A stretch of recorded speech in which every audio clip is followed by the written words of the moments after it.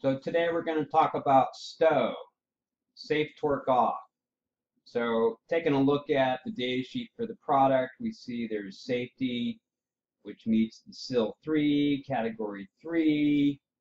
The SIL 3 safety can be achieved using the hardware STO, safe torque off.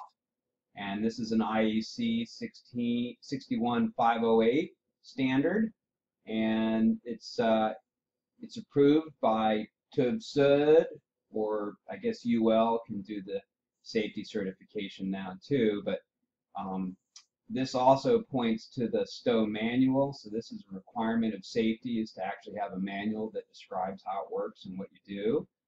But these are all the safety standards that are required the drive to be certified to in order to get STO, in order to reach your SIL 3 safety requirement. So before we go look for the safety documents, I just want to show that the Copley applications engineers have been certified as functional safety engineers. So we had to take some TÜV training courses and pass an examination to receive certification. This will allow us to be able to read the manual and understand what it says.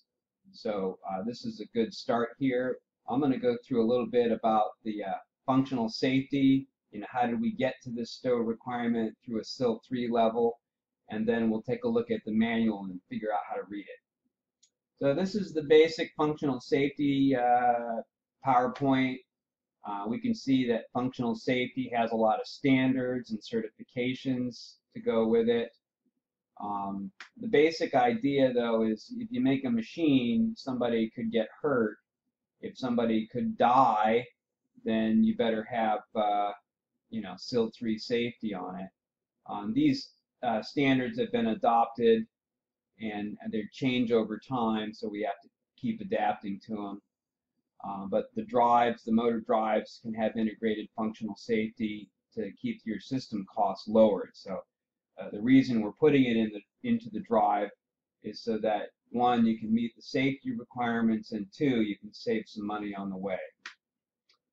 An example of STO, safe torque off, is a system that you could get your arm into and get it cut off and then cause death, of course. But the DC buses can remain charged, and only the low voltage currents can be switched. And by switching these, we can reduce the complexity in the system. So in your machine, you'll have a risk assessment. You either have a high risk or a low risk.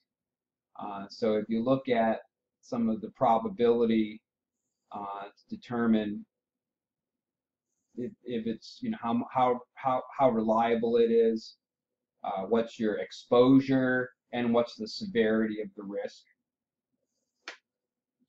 So if your risk severity is high and your exposure is high, then that will determine the SIL level. And of course, you have to avoid SIL 4. There is an extremely high chance that you will die, and it's very likely that you'll die. And so that's something to be avoided. So SIL 3 is kind of the target for the worst case, where SIL 4 is something that nobody would want to obtain anyways. So SIL 3 is the accumulation of both likelihood and severity. And so there it is for your. That's what we have to reduce. And today there's a lot of relays that get put in between the drive and the motor to keep the system safe. And the idea is to reduce the amount of relay contactors between the drive and the motor and keep it simple. So this is purely a safety switch with a safety relay connected to the STO output, which disables the drive, disconnects the H-bridge from the motors, and you no longer need all the excessive components for disconnection. You can see the safe torque off in the drive. To bypass it, we put some jumpers in, but it's a double circuit. So if one circuit fails, then the other one will pick up. So the detection of failure is very high with the redundant circuit. And you can see the functionality of this is directly to the H-bridge output. So there's no way to get current out to the motor because we've gone directly to the H-bridge. So the idea that your software could go crazy or somebody commanded it to do that, like that's totally out of the equation, and it's not part of the safety circuit at all. So various drives have the STO certification, and for Copley that will be the metal covered drives. In the future there'll be EtherCAT, functional safety over EtherCAT. That's something that's being developed, and then as things develop into the future we'll have new function and capability. So this is the money shot from the STO manual, and it shows a Copley drive with a switch and a relay that has an instantaneous contact and a delayed contact. So before you disconnect the STO circuit, you probably should want to come to a controlled stop. So the instantaneous relay closes to tell the drive to hardware disable. And after you've come to a stop, there's a period of time for which the delayed contactor closes and disconnects the output stage from the device. So as you reach your hand into the machine, maybe you pass a light curtain or hit the e-stop, and then the drive comes to a controlled stop using the abort decel rates, and then the contactor closes to disconnect the output stage. So even if something were to fail here somehow, at the end of the day you could coast to a stop and then be safe. So let's see if we can find this manual. So I'm on the Copley web page under support, under Zenus, under manuals. We can locate the STO manual for the XE2, XP2. So in the STO manual, there's great details and writings about safety, but for the calculations, you need to know the PFD, and the PFD is defined as the probability of dangerous failure upon demand. There's the PFH, and the numbers here are used in the calculations according to the standards to reach your SIL 3. So these numbers are taken from the manual and used in your calculation. So you can see like the probability is 20 years, or the CCF is 100 years. So these are like the failure rates, predictable, statistically analyzed failure rates according to the specifications. So here I have a safety switch. This is not just an ordinary button. This is designed by the safety guys, pills. You can't just use an ordinary switch. You have to use a safety switch for your safety circuit. This is also a safety relay. So these guys also, pills makes a safety relay. So the hardware is designed to be safe, and any software you use to configure it is safety software. And these things get connected to your drive. Here we have the safe torque input, and here we have the normal hardware input, and we have a motor connected running. So I have it just doing some motion profiles right now without the safety. And we can see on the main CME2 screen the software is enabled, the hardware is enabled, and the STO is inactive.